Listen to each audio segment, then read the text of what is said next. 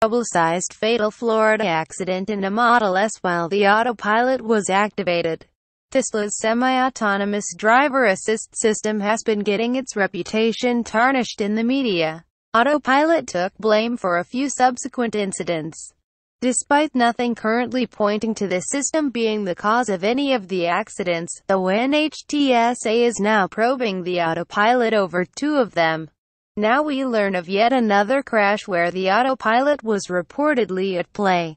A Tesla Model X crashed in Montana Saturday night, resulting in the SUV driving through a guardrail and going off the road. The driver blames the autopilot, but Tesla has yet to chime in. Based on the pictures of the aftermath, the vehicle appears to be totaled with the front passenger side being completely torn off, including the wheel, but fortunately, both occupants are reportedly okay. After the accident, a friend of the driver took to the Tesla Motors Club forum to share pictures of the aftermath and relay the driver's story. The car was in autopilot at speed between 56 to 60 miles per hour. The car drove off the road and hit the guardrail wood posts. I questioned him on how can autopilot drove off the road by itself. He said he also want to find out.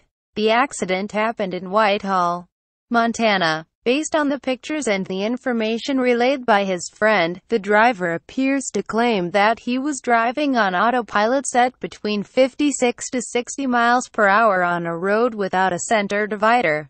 When the vehicle drove off the road and hit a road guard made of wooden posts, pictures via AirSun on TMC.